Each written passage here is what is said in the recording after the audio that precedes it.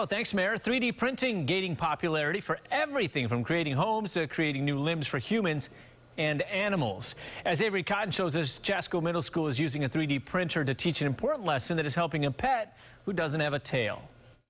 They may be the Chasco Middle School Chargers, but this red-bearded dragon is also a standout here at the school. So much so, one student is working very hard to help Red live his best life.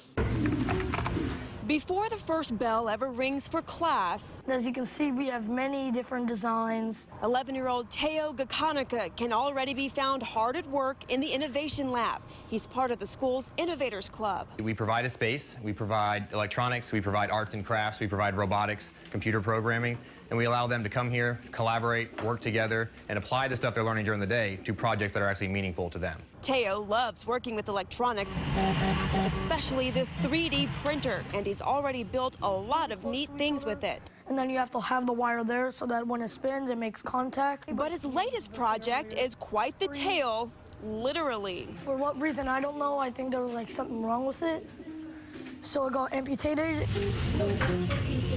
Yes, Teo is printing a new tail on the 3D printer for his principal's red-bearded dragon, Red, and it's been quite the challenge. We have to keep on doing it until we got the perfect size. He first builds the design on the computer, then it's time to print. In the end, he came up with this prototype that will be sent off for the prosthetic to be made. We'll be able to stretch it on because the tail goes bigger as it goes. Soon enough, Red will be good as new, and when this 6th grader places the final tail on the dragon, it's gonna feel like, oh my God, I actually accomplished something that was try and fail and success.